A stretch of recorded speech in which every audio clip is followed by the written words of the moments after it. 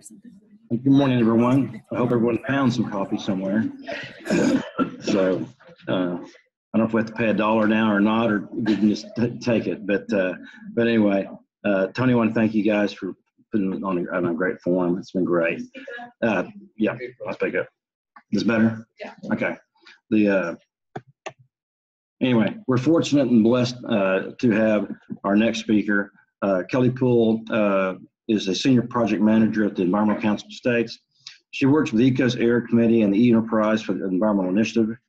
Prior to that, she got her law degree at the School of Tennessee and was a coordinator. Let me get the right school, not Tennessee. She worked in Tennessee. She got her law degree from the Natural Resources from Indiana University, Robert McKinney School of Law, and holds a Bachelor of Arts in Spanish from the University of Tennessee. We were comparing notes on law degrees since I have two daughters that are attorneys. But anyway, she's been a fantastic resource at ECOS. I know she's worked with our state, with my executive director, with our Secretary of Energy and Environment on initiatives with the enterprise. Her side notes, the law school that she went to, Vice President Pence graduated from the same law school she went to. And she's a native of Nashville, Tennessee. She's been married to her husband, Brian, and he works at EPA for now 10 years, right? And he works in Superfund. So it's my pleasure to introduce Kelly. Kelly?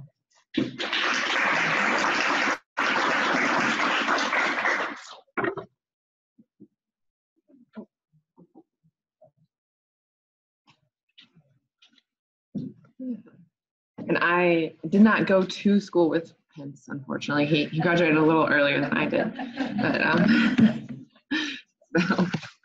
But my name's Kelly, and I work for the Environmental Council of the States. And we're a national nonprofit, nonpartisan organization that brings the heads of state environmental departments together. So the directors, the commissioners, they're the members of our organization. And we work with them to help them cooperate, share ideas, leverage resources. A lot of times when a state's thinking about doing something, they like to talk to their peers. Odds are somebody's already done it, and they can share ideas and send over notes, and they don't have to reinvent the wheel all the time. We do sometimes articulate the state position when appropriate, although sometimes when you have states like California and Texas, Connecticut, and West Virginia all in the same room, it doesn't always they do a really good job of focusing on what drives them together, and there is a lot that drives them together. And so that tends to be what we talk about, at least publicly. So, and I did a presentation a while ago, and I forgot to advance the slides, and I had the slide, I was looking at them on my notes, and then I realized that it had been that slide like forever, and nobody said anything, and it was very nice of them, but yeah, somebody else. Okay. So enterprise the environment. It is modernizing the business of environmental protection, and through the model of shared governance, states, tribes, and EPA have been working to modernize how they implement the environmental programs. And they really put into practice the tenets of cooperative federalism. And they've been working together since about 1998, so they've been doing it for a while, actually.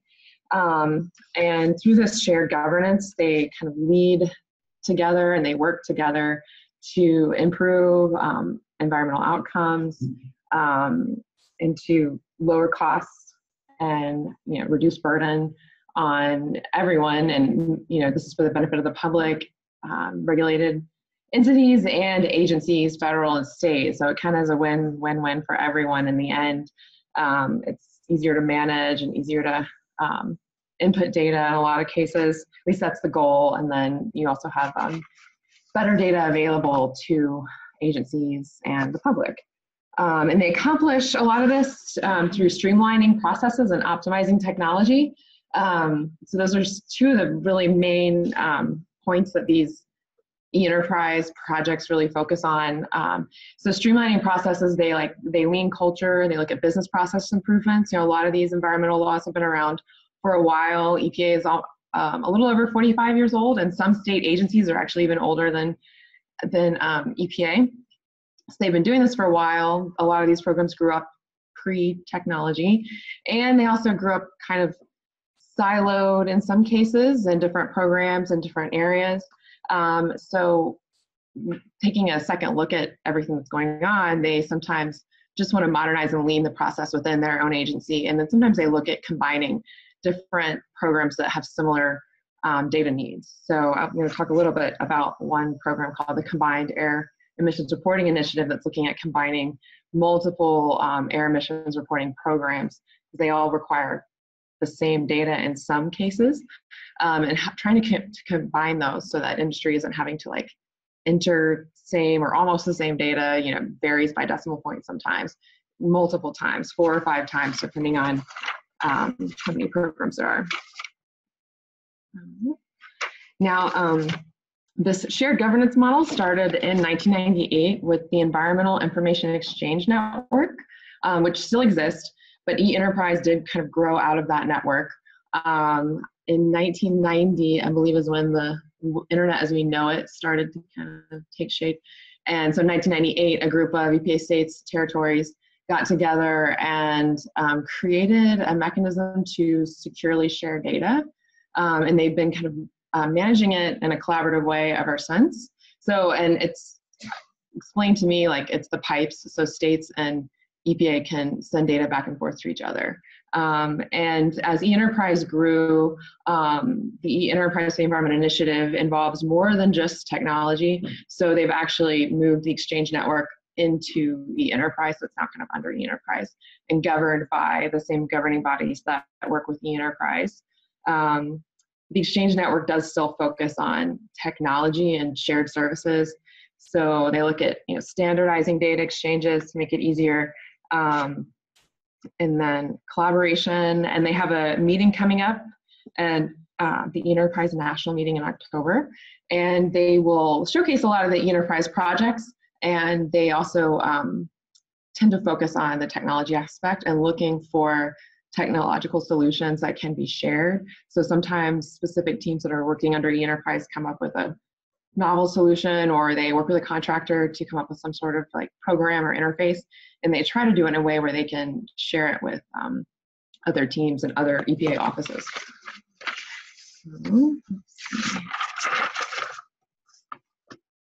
So the leadership of eEnterprise, there's 3 main co-chairs that head up the eEnterprise Leadership Council, which is the main governing body.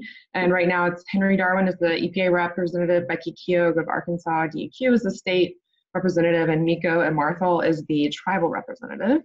And they deal with a lot of the high level issues. It's made up of political and career staff. There's like 15 or so people actually on the whole EELC.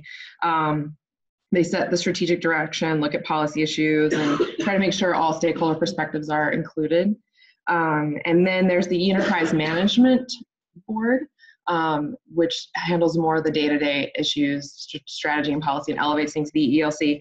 And then there's the Interoperability and Operations team, which is on the EPA side is co-chaired by the Office of Environmental Information. So they do look more at the tech side of things and kind of support innovation with tech and through some of the EPA offices, and then also through contractors.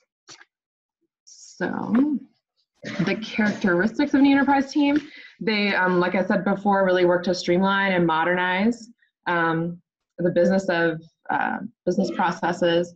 They usually have, or they always have, at least 2 co-chairs. So an EPA representative and a state representative. And that's kind of in the model of the shared governance and cooperative federalism. And the teams are diverse. They're made up of states and EPA mostly. Then we do have, on the air side, we do have locals that join the teams, and then tribal representatives also join all the teams as well. And we tend to try to make sure they're diverse. So we've got political diversity and geographic diversity. It doesn't always work out perfectly just because, you know, people are busy and a lot of these projects are in addition to their jobs, but we try to do a really good job of keeping everyone informed and giving people opportunities to call in to a big group call that you don't have to be a team member to get the update, or give people an opportunity to talk to their state colleagues and kind of give their input on a one-off basis if it's needed. So they don't have to dedicate time to the team if they don't have it. And they streamline and modernize the work. They look at what's working, what's not working. One example is with state implementation plans, they just modernized the system for actually pushing those plans from the state to EPA. And they spent about a year working with, I think, about 14 different states, just volunteers who wanted to go through the current process and talk about what they were doing, what was on their wish list, what attributes they didn't use, what was hard.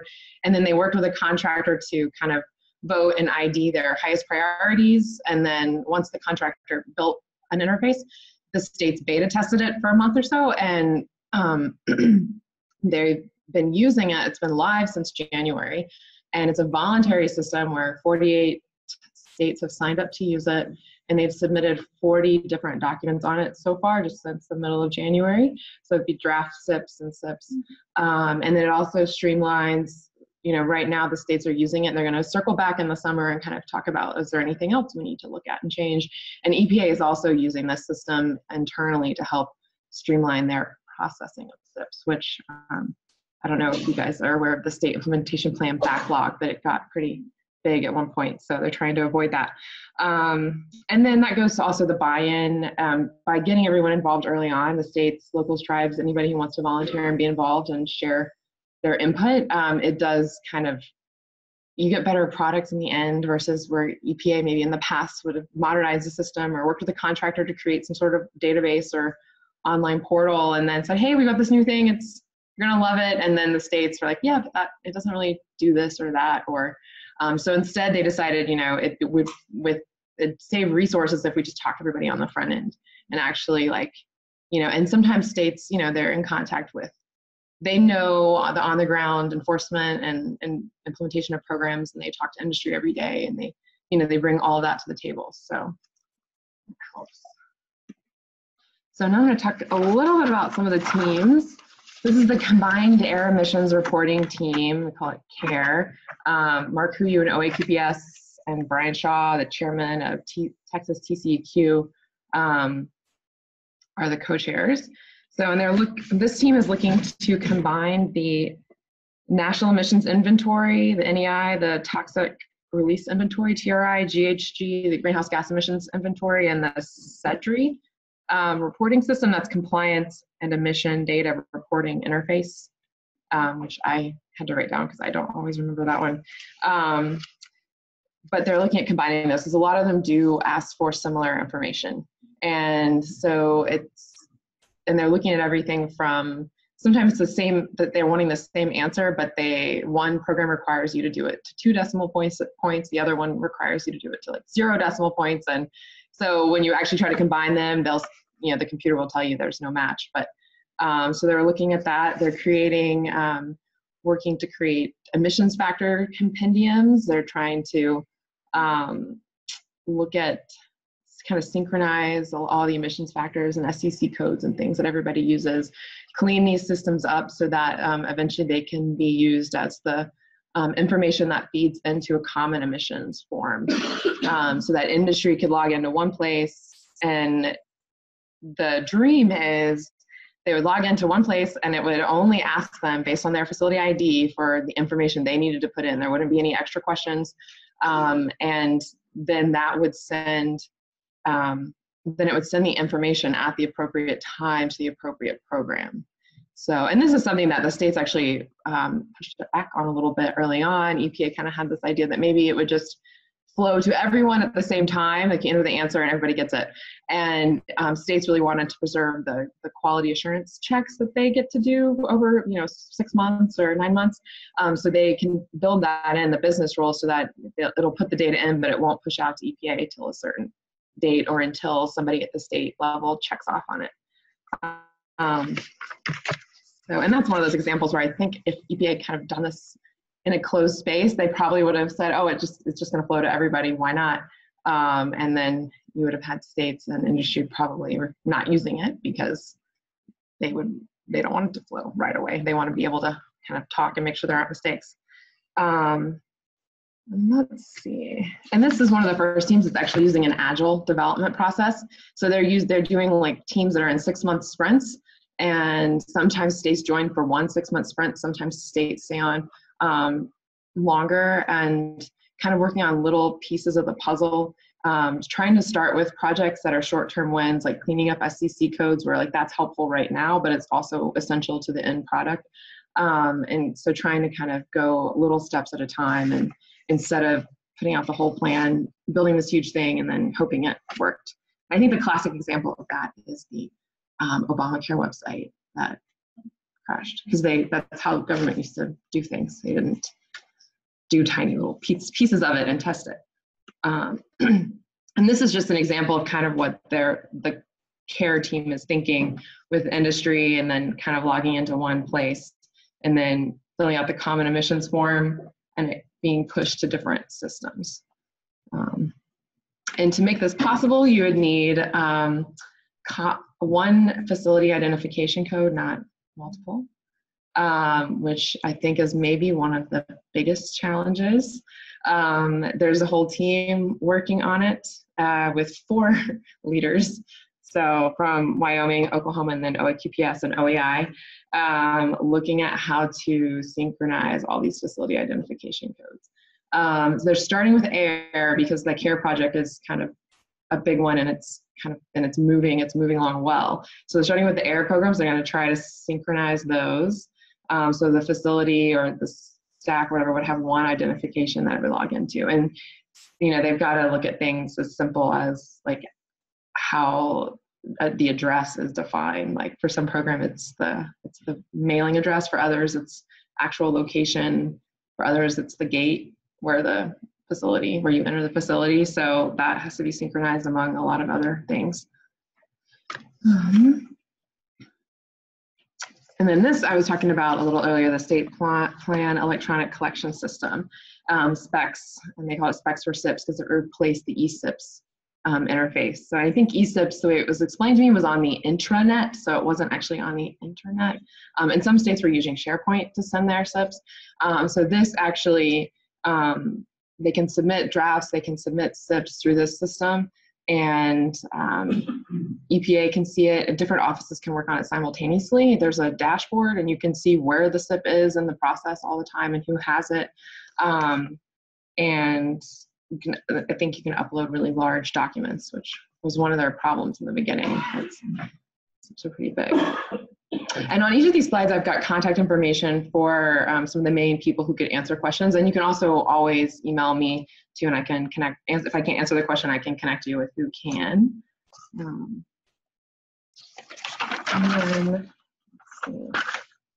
And with the specs for SIPs, they're also would like to expand that interface to permitting as well, which might affect industries more directly. So that's the hope, to streamline permitting through that system. So in the advanced monitoring team, this one's a little bit in flux. It's going to be moving out of OECA, so it won't be under David Hendon and OECA in probably the next couple of weeks, and maybe try to find a new home somewhere.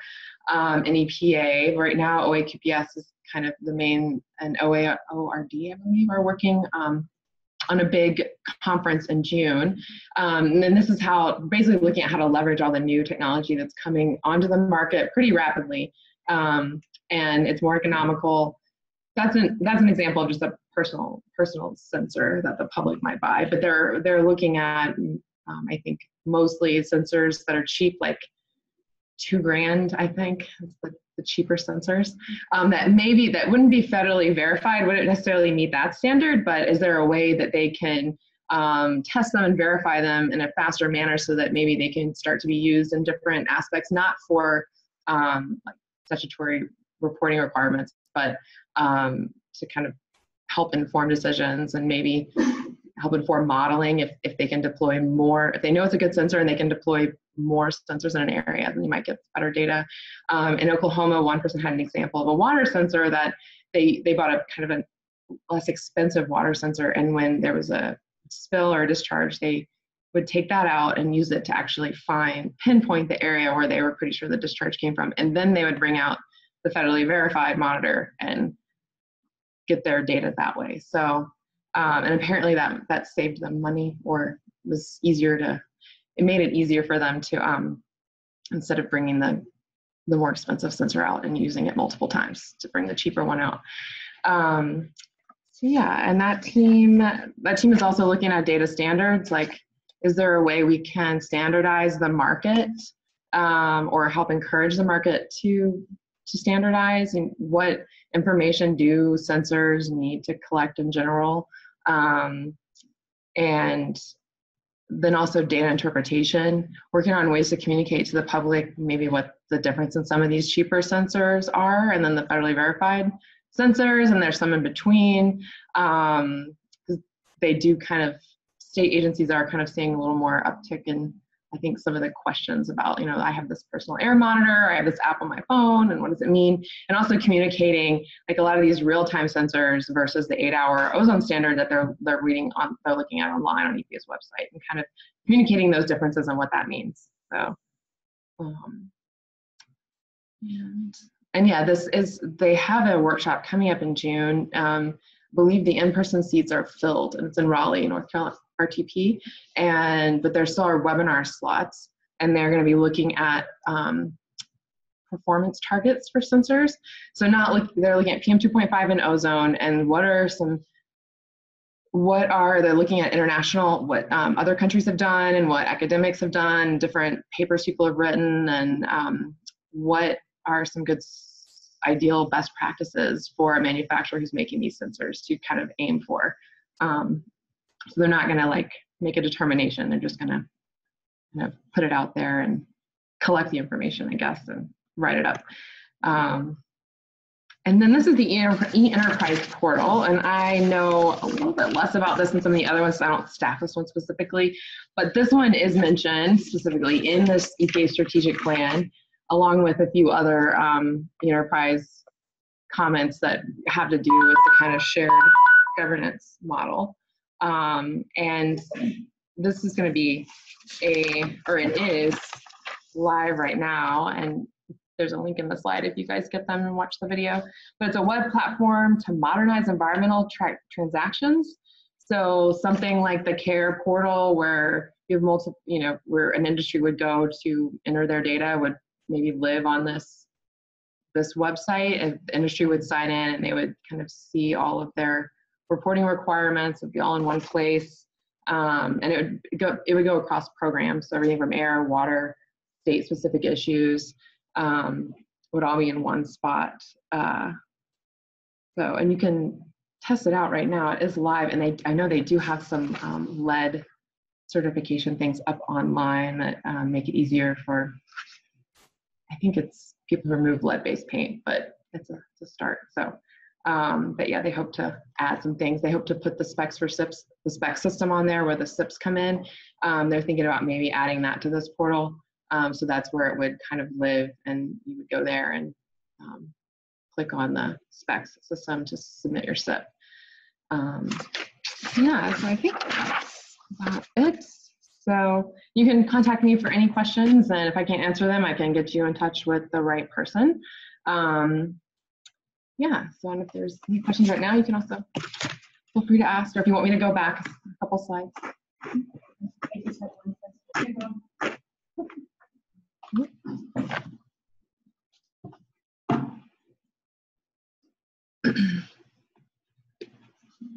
First, thank you.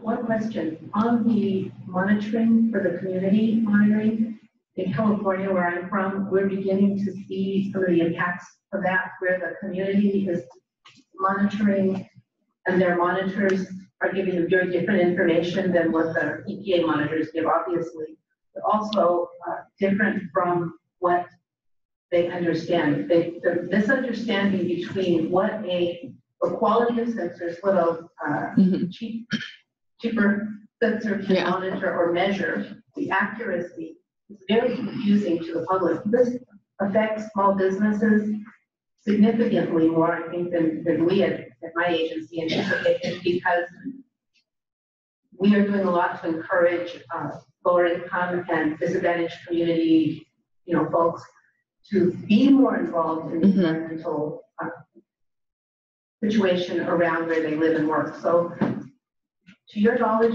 is EPA or is ECOS working with local communities or working with maybe the EJ working group or someone to begin to address it? Yeah, this team, when they started, they really wanted to create a sensor database that had information about all these, as many low-cost sensors as they could get in there, that would be open to the public. But I think OGC said that they couldn't do that because it would look as if they were endorsing sensors, and there's no way they could ensure they got every single sensor. So they have created an internal 100 sensors in it, and it's a lot of the manufacturing information. They would like it to be Yelp for sensors, basically. So state agencies and EPA would be adding to it as well, and help to kind of inform like what's a good sensor, what's not, what are people's experience with it. And there are the data interpretation team that was working with advanced monitoring under enterprise. They are a lot of what they're doing is trying to create messaging and communication so that to educate groups on how to read different standards, why some sensors may not work as well as others, and how to try to get a sensor that if you are doing citizen science, how to get a sensor that would be helpful data. And they without endorsing anything. And their solution to EPA not being able to collect all these sensors and kind of review the market and create a third-party certification system. So they did do a market study, and there is a desire and a need for that. It would work a little bit like the Energy Star. So. And they've talked to the ANSI, the American National Standards Institute, about this, and they're kind of working through them because ANSI can, it's a way to talk to everybody and not exclude anyone, and kind of work to, and part of the standards that they're going to look at, best practices for in June is kind of coming up with a way that like, this is what we think might be ideal. And then I know they did talk to the EELC about funding for EPA to kind of set standards, and then maybe a third-party certification body, the manufacturer would go to that body, pay to have their sensor tested, and then get a seal like the Energy Star seal. And then, so trying to make these low-cost sensors a little easier to differentiate between and more accessible to not only state agencies and industry that are interested, but also the public too. And then they're also having conversations about how to communicate it on the front end with some of these groups. Because in Maryland, they have a lot of citizens groups that have set up sensors, and in some cases they say, hey, that's great, but why don't you put one next to one of our federally verified sensors? And then if the data is like way far apart, then we know it's not so great. But if it's close, then we have a better idea that like maybe that isn't such bad data, and that kind of thing. So it's a tough conversation because I guess it's a little tricky, and EPA doesn't want to endorse anything. But yeah, people are having it. So yeah.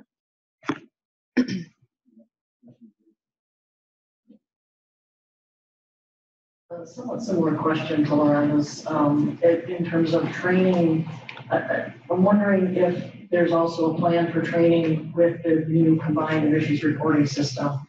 Just having experienced SEDRI as a consultant to try and fill that out for a company. The training that was available a number of years ago was really not as helpful as it could be, and I've seen that improve.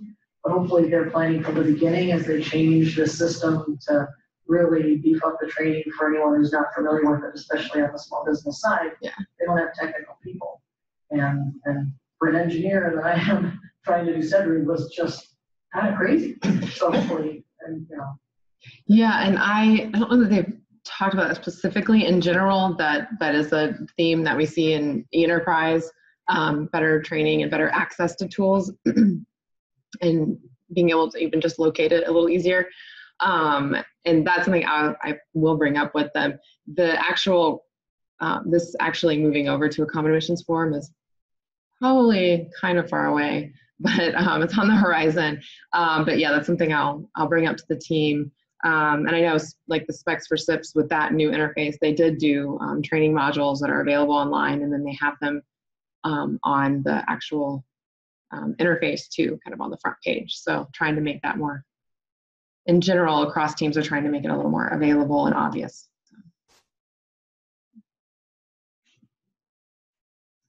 Hi. Was SLICE one of the programs that the enterprise worked on as a project of the team? And the second part of my question, kind of, how long does it take when, it sounds really complex when you have e-enterprise teams and project ideas and maybe states involved and then contractors that are going to be working. How long does it take for a project to begin and come to fruition and be used? For instance, SLICE, if you know of that. Yeah, SLICE, I think I'm pretty sure it predates e-enterprise. I'm not exactly sure, and maybe it used the Exchange Network. It predates me, but yeah, I might ask that question myself. But they are looking at SLICE and generally the free version to try, with the care teams looking at that as a way, and so is the facility identification team, as a way to like incorporate something that a lot of states are already using, and maybe push updates out on that platform. But timing can vary. Like the combined air emissions reporting team, I think long goals are looking at 5+ years. They have tried to bring it down into like digestible chunks. So the sprints that kind of streamline the SEC codes, and one team, they've made it a lot easier to, I think, update and archive and find SECs. And then, so those are 6 to 9 month sprints. Then the SIPs, specs for SIPs team, that was about a year where they were talking and were going back and forth with the contractor. And then with the final product. So that one I think kind of went, maybe that would be the fastest I know of, is maybe about a year for like the full team product. But then they're starting to try to do kind of agile development now with the 6 to 9 month sprints. So, and they're also hoping by doing it on a smaller time frame that they can get more varied state participation too. And locals and tribes.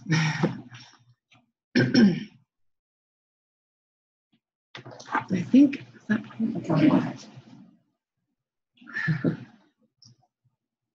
how does the e-enterprise fit into EPA's current work on this, and how's it? They mention, and in reference to shared governance and as a model for cooperative federalism, they mention a couple times in their strategic plan. And then they also talk about the portal in their strategic plan as well, and as that being kind of a place where they're going to focus on maybe trying to get more information on the portal for states and industry. And then Henry Darwin, I think, is the COO, yeah, of EPA. So I always forget if that's like number 2 or 3 or somewhere in one of those boxes up there. And he's been a big proponent of lean for a long time. I don't know if anyone here's from Arizona and has all the lean Kaizen events. I don't know if you guys have heard of that, but I think Arkansas DEQ has done a lot of it, and some of the other ones as well. Yeah. But so he was a big proponent of the enterprise before he left the Arizona DEQ, I think. He was the co-chair for the combined air emissions reporting team. So I think there's a lot of people in the agency thinking about it and thinking about it strategically, and it's a way to kind of, it saves money for everybody. I think in the end, EPA stays tribes when everybody's a product they're happy with, and they're also breaking down communication barriers between offices and agencies and states and within EPA itself, so that they're leveraging services a little, more rapidly.